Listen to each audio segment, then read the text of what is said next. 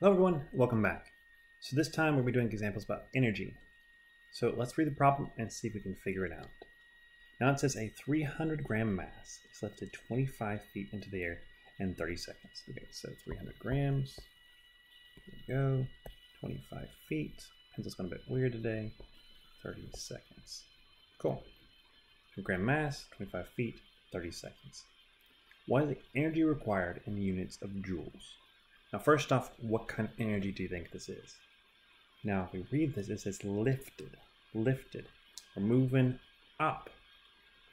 As such, it's probably potential energy. Now, let's just say that we don't know that. Let's just think about other things.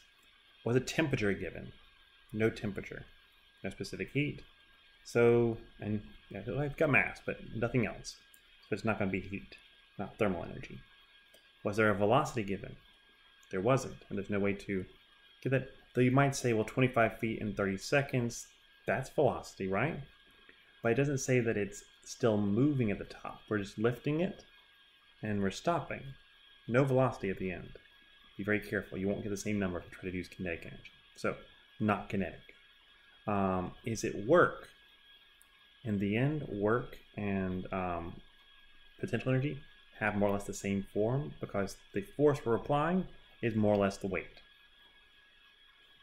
So either one could work, but potential energy is the correct answer. So mass, gravity times height,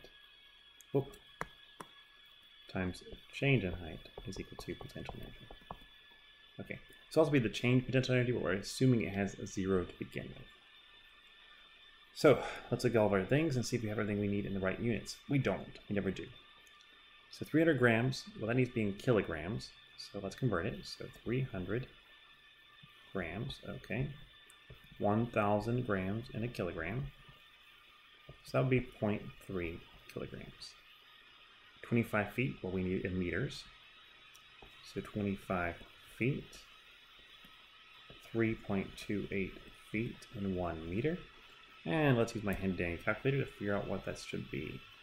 So 25 divided by 3.28 is equal to 7.62. Okay.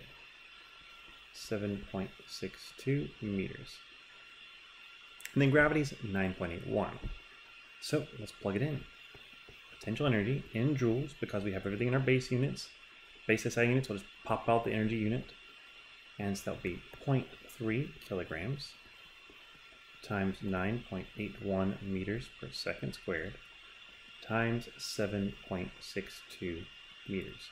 And all this together will turn into joules.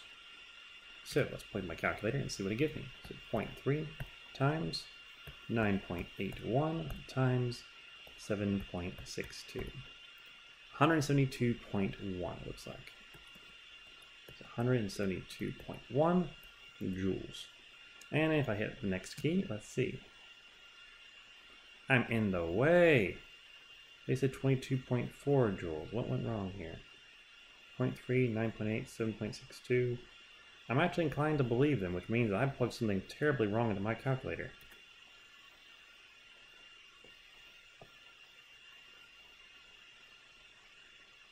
Oh, I did 3. I believe it said 0.3. That doesn't actually give me everything I'm trying to figure out here, though. So, okay, let's try again. 0.3. 0.3 times 9.81. Yeah, don't know how I did that. Times 7.62. 22.4. Okay, so if you plug things right into your calculator, it will work. So, with this, we did an example of potential energy. And next time, we'll do a different example with a different type of energy.